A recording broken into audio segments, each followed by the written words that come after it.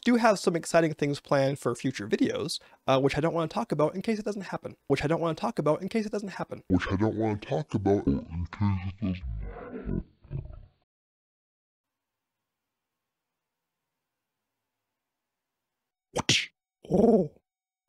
Hello. So as I alluded to in my last video, there were actually some pretty cool flying things that I was able to do in the last little bit. Unfortunately, the audio problems continue to plague me because I keep forgetting to check the audio levels, so it's totally my fault, but it's not great. Either way, some of the cool things include, but are not limited to, I did my long cross-country. To get your private pilot license, you have to do a cross-country trip of at least 150 nautical miles with at least 2 full-stop landings, and I did that. I flew from here in Kamloops over to Cache Creek and up to 108 Mile Ranch, and then flew back direct. Landings weren't great, but you know, what do you do? But yeah, I did make it there and make it back in one piece. Some beautiful views. It was a gorgeous day. Another thing that happened is we took Coco on another flight. That was exciting, except for Coco. As you can see here, he hated it. He's just not a flying dog, I don't think. And of course, there was still more instrument stuff to do, so Riley took me up and we had a good time doing some instrument work. So, quick catch up on where we are as of this moment. So, the day I'm recording this is September the 18th. My flight exam is Tuesday the 20th, so I only have a couple days before my flight exam. Now I hear you saying, Paul, this video basically came out in 2025. Why is it that your videos are spread out so far? It's because once I actually get the PPL eventually, hopefully, I'm not going to be able to fly much because flying is really expensive. Whew. So I gotta try and spread this out and stretch this out as much as I can. Either way, I managed to get my act together, check audio levels more regularly, and make sure things are working. So hopefully the next flights will be good. But here is a flight I went solo, and you can watch me going solo. Here we go. So you joined me here backtracking down the length of the runway. I gotta take off the other direction, and the taxiway I normally take is closed right now because they're doing construction. Much needed construction, actually. It's exciting stuff. So yeah, basically I'm just going to backtrack a good long ways, and then we're going to... Actually, I might do short field. Might do short field on the takeoff.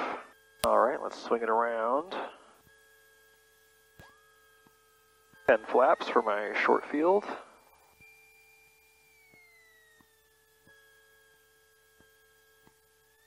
I get it lined up. I'm going to do a stop, full stop, full power, static checks, brakes aren't holding for some reason, power setting looks good. Alright, there's 40, looking for about 55, there's 50, we're already climbing. Alright, pitch for VX. I like how even the plane's like, nah, you're doing a short field right now. Really hazy out today. I was joking with Praveen earlier, like, how much am I going to be shortening my life sucking in all this smoke? There's 1700, let's turn, whatchamacallit, turn crosswind, so we're going to lead with the rudder, that's too much rudder. Okay, so I have a bit of a tailwind right now, so I know it's going to pull a bit of power out here. And wow, we are 107 knots over the ground, wow. So landing. We've got quite a headwind, let's do short field. We did a short field takeoff, let's do a short field landing, then we'll go around and do a soft field. Alright, we're on final flaps of 30. Super slow. Let's push the nose forward a little bit, put some speed, get some speed in, to extend my glide quite a bit. So we're going 60. 60 is a good speed. I do like going 50 over the ground.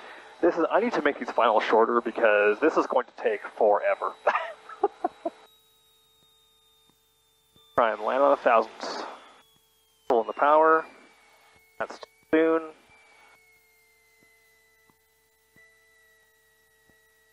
Alright, pull it to cruise, whoop.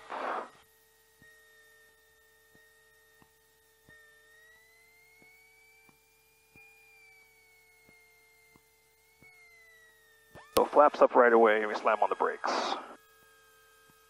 And we're braking with increasing severity. Oh, I can see the construction work down there. See whatever they're doing down there on that taxiway. Alright, so we're going to do soft field this time. Try and put it down nice and gentle.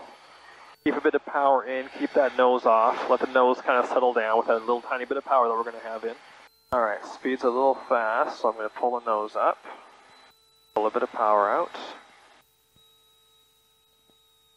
Okay, we got too high all of a sudden, so let's pull more power out. Alright, so with the headwind I'm super short, gotta remember that. So let's pull the power. Pull it to cruise. Add a little bit of power in.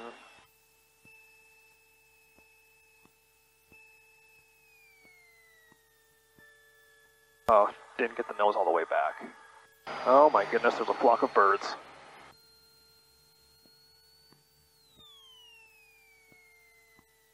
There are lots of geese crossing the runway there in front of you. Yep, that's very terrifying.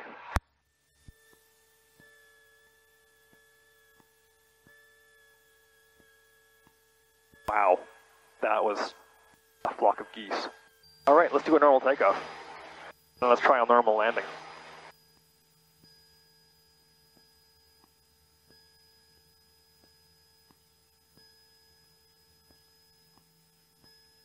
Like, why am I not taking off? Because my trim is so bad. So the wind is really screwing with me. I gotta be aware of that, because if I get a windy day on my flight test, then I'm gonna need to not screw that up. Okay, so you know what? Bit of a crosswind from the left now, so I want to make sure I land with my left main first. Airspeed is good, getting a little bit high, but again, we're aiming for the 1,000, so it's not terrible. Definitely, the wind is definitely favoring the left a little bit.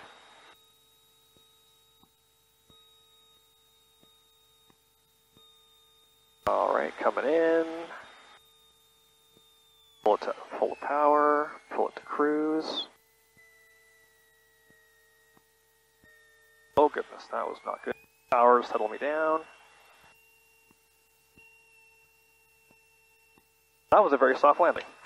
It wasn't a good one because I pulled back way too hard and ended up ballooning. But that was a very soft landing. More birds. That was a little scary. I mean, honestly, the wind has been manageable so far, but the birds are terrifying. There. All right, normal landing. Let's put this plane down on the 1,000-foot markers. Bending slightly. Let's put this plane down on the 1,000-foot markers and call it a day. Victor Oscar Tango's turning final 09, touch and go. Roger, wind 090 at 12, gusting 19. Roger. Do one more after this, if this is a good... Alright, get scared down. Okay. Pull it to idle, that's too early. Pull it to cruise. Or gently pull it back. That nose off, keep pulling, keep pulling. Not too shabby. Not too shabby. Looking for birds again. Alright, let's make the next one a full stop because the winds are...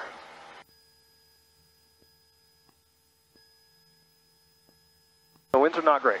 Alright, so speed 60, let's get the 30 flaps in there. Actually, to be honest with you, it's probably good that I'm not landing long because honestly, with all the birds that have been around, like, I want to fly through it. Like, most of the birds can be flying over the middle of the runway. I don't want to be flying through a flock of seagulls. That was an 80s joke. Alright, aiming for the thousands. Aiming for the thousands. Aiming for the thousands.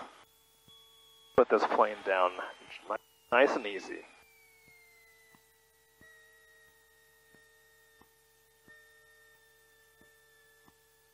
Oh, it's a little early. Little bit early. Didn't quite make the thousands. Dang it. That headwind, though. Well, good to know, right? So there we go. What we learned in that flight is that the headwinds are the mess with you. I was talking with Riley about it afterwards, and one of the things he reminded me of is the fact that all your performance figures in your POH, pretty much all of them, are for a max weight plane. And with just me in the plane and not full fuel tanks or whatever, I was definitely not max weight. Anyway, by the time this video comes out, although I would have either not had or had the PPL for quite some time, but at this point, I have no idea what's going to happen. So thoughts and prayers, and yeah, we'll see what happens. So thanks for watching, and we'll see what happens next month. We'll see. Will I get my PPL in next month's video? Probably not, because I still have a couple flights left. But yes, as always, thank you for watching, and I will see you in a month. Okay, bye.